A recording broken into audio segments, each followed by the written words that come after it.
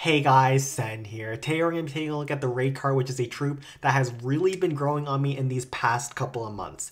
I used to think that after their nerf near the launch of Clan Capital, where they got that delay on their first attack, a 0.6 second delay instead of an instant first hit, that the troop was really terrible.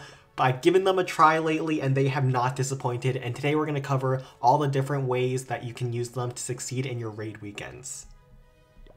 So the raid car is a really bulky ranged unit, and so it does really well against everything except those point defenses in the base. So those cannons, those spear throwers, those multi-cannons, everything else like those big splash defenses, especially air defenses and crushers that can't even shoot back at them, those raid cards are going to be easily able to push through those. So ideally you're going to use this strategy against a base with a very open layout. You can see the defenses are spread super thinly across the base, so there's not too much defenses covering one section of the base, and so the raid cards can pick them off one by one. And also sections like this where there's a ton of air defenses and a lot of value for your raid cards to pick off for free basically.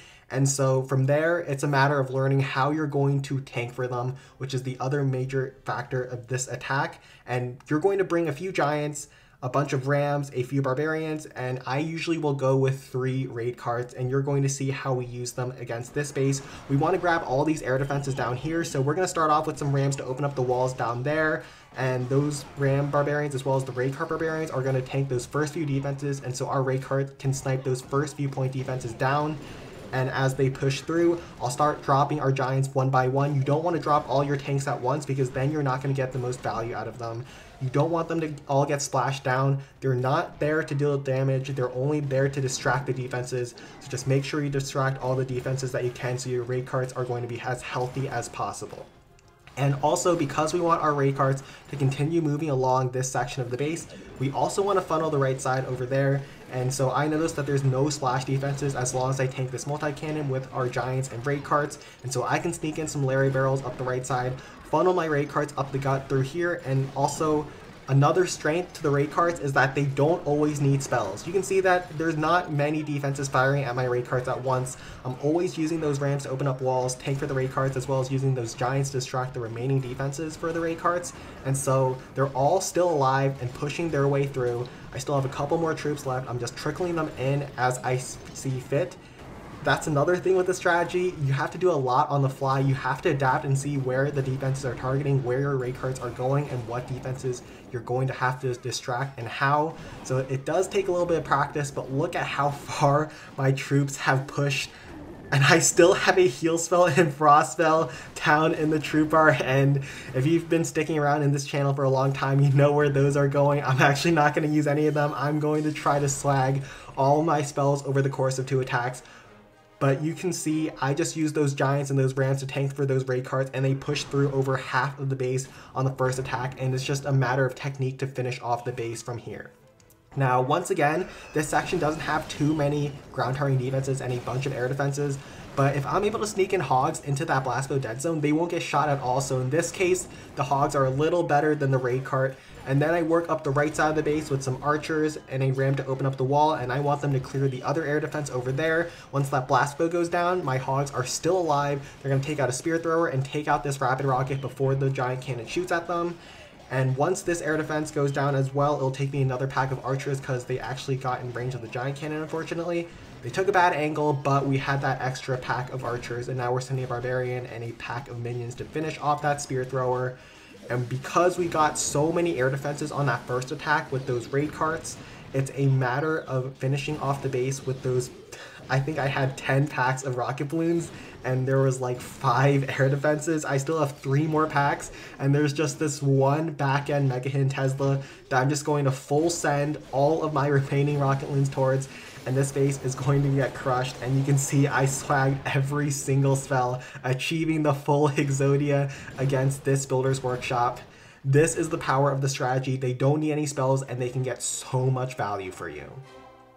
So once again, we have another super open Builder's Workshop layout, and this time I decide that I want to push up this right side of the base instead of this bottom left side of the base. You can see there's a lot more defenses over here, they're a lot more concentrated, and there's also a lot of trash buildings that you're going to have to work through, whereas on the right side of the base, The defenses are more spread out. My cannon carts are going to have a much better time trying to pick them off one at a time. And also, there's just better pathing up there instead of the bottom left side of the base. The Space Builder also has a good chunk of its defenses concentrated on its corners, the top right corner over here as well as the bottom corner over there, and so we're going to be more responsible with our spells this time, using them on our troops and not on the river. We're going to start off with a couple of rams, trying to test for any traps. We pull a ton of traps. I think we pulled 2 log traps, a zap trap, and a giant bomb. And then afterwards, we're going to push our cannon carts another zap trap into this section with the help of the rage spell. I prefer using a rage spell over a heal spell if you're going to use a spell on your cannon carts. The rage spell sort of also functions as a heal spell. You just kill the defenses before the defenses can kill you, if that makes sense. And so under that rage spell, those cannon carts go burr, blast down that entire section of the base, now finish off that giant cannon. Now this Tesla pops, and that sort of ruins my day because I was originally going to send in a Larry Barrel on top of this Blastbow Dead Zone away from any splash defenses and pick that off. But unfortunately, that Mega Hit Tesla has different plans for me. It's going to cost me my other Larry Barrel that I was planning to send up here over here to tank those other defenses. So the Larrys are really good at tanking point defenses as long as you can protect them from splash. But as you can see, that Blastbow is going to gun down all my Larrys at once. You really do have to protect them if you are going to use them. And so we're just going to have to use the remaining giants as a way to cover for the Larry's downfall. And now my raid carts are just going to push their way through. There's one more giant cannon and a couple more ground towering defenses. We have a few more rams, and those rams are so great at tanking those defenses for the cannon carts, as well as testing for traps. That one even pulls a zap trap in front of the giant cannon. And we still have all 3 of our raid carts still alive, if I am correct. So they're going to work through that giant cannon. They're going to take out that crusher afterwards. We still have one more ram going ahead, and it's going to tank that last little cannon for me, and those raid carts are easily going to finish off that last cannon over there, and we will have a heal spell left. And once again, we're not going to drop that on the river. We're going to use that on top of the defenses to set up for our hog attack on the second attack. I was either planning to use that on my cannon carts if I felt that they would get a lot more value out of the heal, but you can see they ran out of tanking, and that heal is not going to keep them alive to get very much more. And so I'm just going to use that heal spell where I see fit, probably over this crusher here, because that is a pretty obvious place where I'm going to need a heal. And then the other 2 heals I'm going to bring with my hogs on the second attack, I can just drop them on the fly where I see fit. I'll have a P.E.K.K.A. to push through this giant cannon over here. I'll send in my hogs to pick off the Blastbow and try to make sure I don't send them all clumped up towards this backside giant cannon over here. Just make sure we deal with all the sections most efficiently. P.E.K.K.A. to take out this giant cannon, Skelly Bear on the left side to take out all those point defenses, and then just send in those hogs into that Blastbow Dead Zone and try to send in some more hogs to go up the left side into this giant cannon over here. We also have 2 heals, like I said.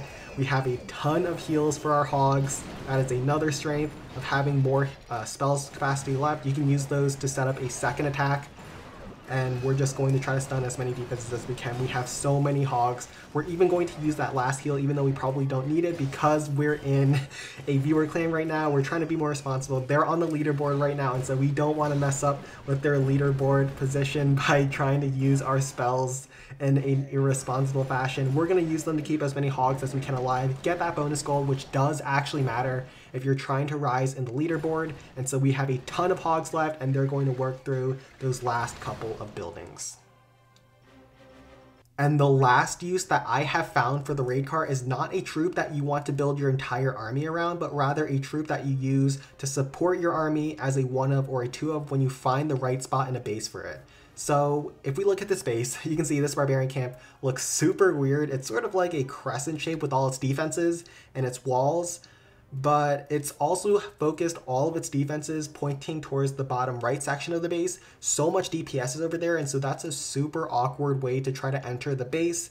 Ideally, if we could drop troops anywhere we could on the map, then we would drop troops on the top left and try to flank all the way around and hit these 2 rocket artilleries from this district hall over here, where we can drop 1 rage and cover those 2 rocket artilleries and a bunch of air defenses nearby. Remember, this is a barbarian camp. We ideally want to finish off with rocket balloons or an air attack, and so we're going to start off and try to push up the top left side of the base. In order to do so, we're going to have to clear this spear thrower and these bomb towers and maybe a couple other defenses that are going to stop us from deploying troops up there. And the way we do that is use that cannon cart after we clear some trash, and that cannon cart can 1v1 that spear thrower, take it down, and after that spear thrower goes down, there are no other point defenses shooting in this direction. There's just those 2 bomb towers and that multi-mortar, and those are low damage defenses, and our raid cart has a bunch of bulk on its own. It also has that final form, so the moment it locks onto one more defense, it's going to take that out even if it dies before it takes it down. And so it's going to finish off that air defense, and we just have to finish off that last multi-mortar so we can deploy troops up the left side of the base. We wait for that final form to go down before we drop one more pack of archers so that multi-mortar doesn't shoot us down. And after that multi-mortar goes down, you can see we can start using some barbs to clear all those trash buildings. We're also going to bring a wizard bomb on this district hall. It's going to get a bunch of chain value on a bunch of structures nearby, and so that's going to be super worth it. We just need to clear some of those defenses on the flank with our archers that we're going to fast forward by 2 or by 4, whatever the case. Then we use some rams to tank some wizards in behind once those barbarians and those rams are distracting all of those rocket artilleries nearby. And so those wizards are going to finish off all those defenses and get a ton of damage on that district hall. That one rocket shell and a couple of other multi-mortar shells, I think, did a number on those wizards, and so they weren't able to finish off that district hall. That's not a problem. We're easily able to pick that off with a couple more packs of archers, and we will fast forward from here as we try to take off as much of those defenses left on the base as we can. And we only have 4 more packs of archers, so we're not going to get too much farther. I think we even leave up one of those rocket artilleries, but because we were able to enter that base from such a great angle, the defender had not made this base to defend that entry, and so we were able to get way too much air value, and this is going to be an easy cleanup job. One more rage, so we can push in a couple more packs of archers to finish off that rocket artillery, and maybe even this backside air bombs. But afterwards, we'll just have a bunch of rocket balloons to easily finish off this base, and I'll just show you the rocket balloon technique that I sort of use when a lot of the air defenses are super spread out along the base. You sort of use a home village deployment where you make sure your rocket balloons move through the base at once and you just reinforce. So we start on this bottom section over here, we pick off those 2 spear throwers and that air defense. Now my loons converge, and so they're going to work their way backwards actually towards that multi-cannon, but then they're going to move towards the spear thrower, and once they get in range of the air defense, we just keep reinforcing.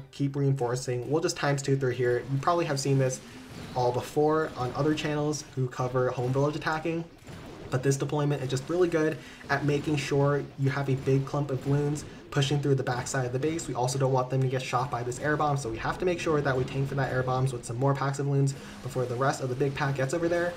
And we have a bunch of loons left over, and we are swarming through the backside of the base.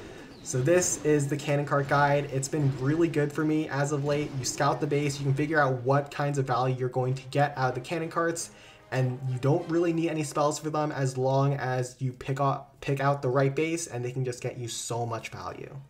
Alright, I hope you guys all enjoyed today's attacks. Also, make sure you join the Discord if you still haven't already. It's the best place to learn and talk about the clan capital. But like and subscribe if you enjoyed today's video, and take care.